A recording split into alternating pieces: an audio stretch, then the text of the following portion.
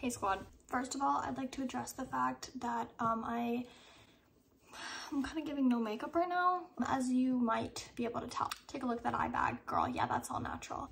'Twas the night before New Year's Eve, and I finally got someone to come film one of my lessons. I will say it wasn't a terribly interesting one. In this video, I'm going to give an update on Leo. I'm going to talk about confidence through the turn, how that affects your jump, and then also I'm going to talk you through some complex flat work that we did. So if that sounds interesting, give it a watch. Side note, I have my nails done.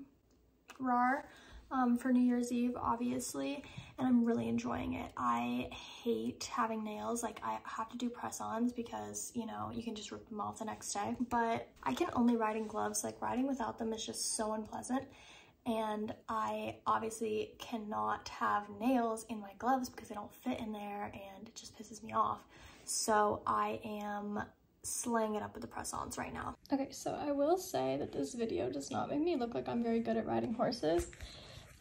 But basically, if you've been kind of watching my channel, like especially the last video, you know that Leo's been having some issues. We had the vet out. It was an issue with his hocks. They got injected. I think I said that in the last video, but anyway, so here is just the first time that I rode him after his hocks were injected. He had obviously some time off. And I know this does not look very good, but it's basically just me trying to get him to use the muscles that he's been avoiding using because he has gotten used to like protecting them basically. So you can see he really doesn't want to engage the right side of his neck, which he needs to engage for the left bend.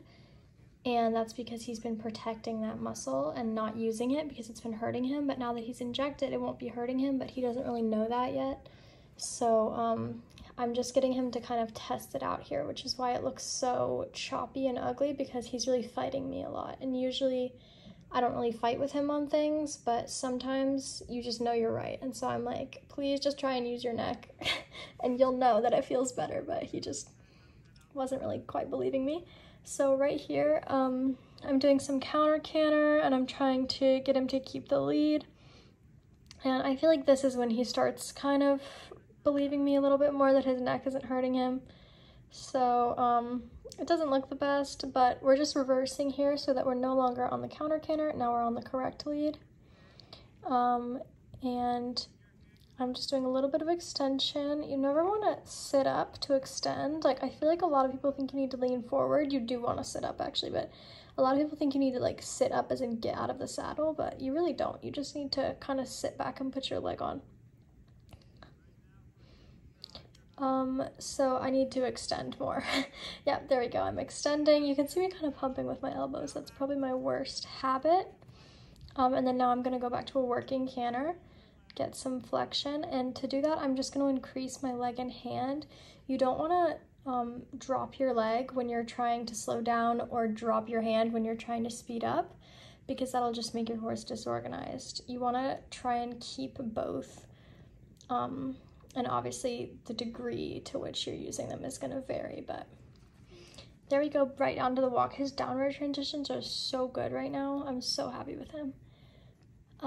That's me picking up the counter canter. I'd already warmed up, by the way, before this, but I just don't have it on video. Now we're doing some transitions to practice his upward transitions. And you can see right there, he's just not really working with me super well. You know what I mean? So I think it's really just a matter of getting him to figure out he needs to use these muscles. And you can see that nice crossover with the front legs. Wow, that was gorgeous, Caroline. Picking up the counter canter again. The aids for the counter canter, you're gonna want both hands to the outside. So inside closing rein, outside opening rein, and inside leg slides back, little bit of inside spur on them. And you wanna keep that outside calf on them so that they don't drift to the outside. Now we're on the correct lead. And he's just kind of really behind my leg. He feels not honestly great. So this was yesterday, and then I rode him today. Today's the 30th, and yesterday was the 29th. This is from the 29th, and I rode him today. I didn't get that on video, but I will say he felt a lot better today, and I think that this 29th day was just teaching him that his injections had kicked in and that he could now use his whole body. But right here you can see he doesn't believe me. He doesn't want to bend left. He says that hurts, and I say no, it doesn't. I promise that it doesn't hurt. And then he realizes that it doesn't hurt and he listens to me. If your horse is doing stuff like this, I would definitely recommend that you look into some potential medical issues.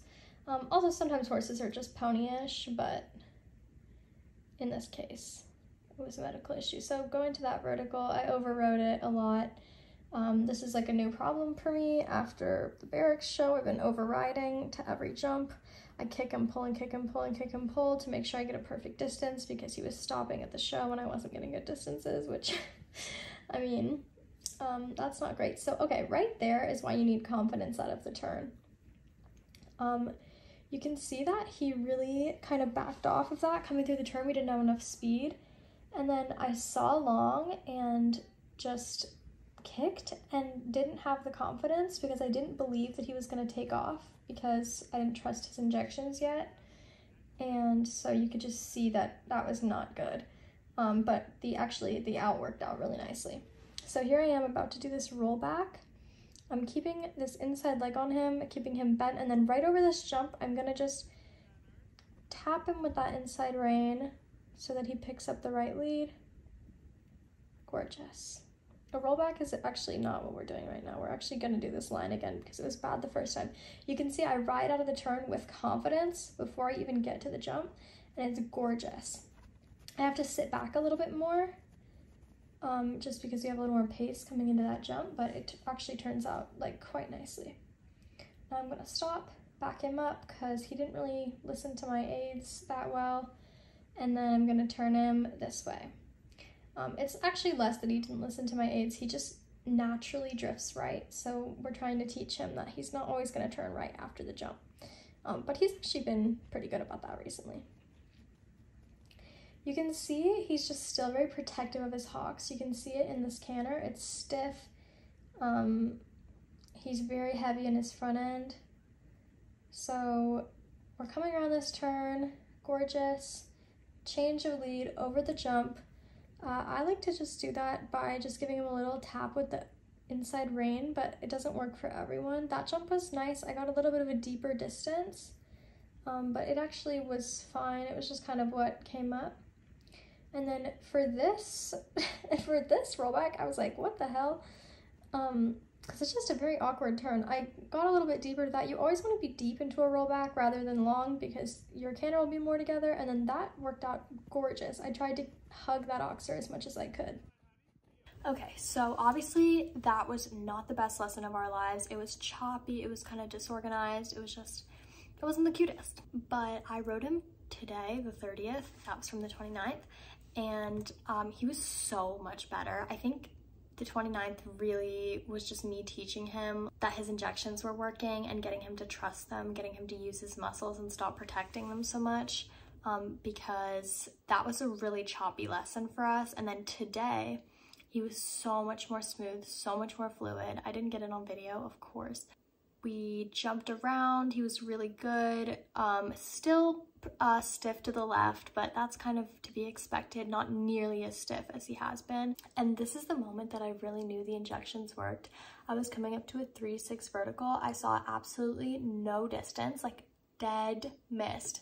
Like he took off 3 strides before the jump, and I was so expecting him to stop. I literally got in my like bracing position, you know, plant your heels, lean back. I was like, he's gonna stop, I'm not even gonna try.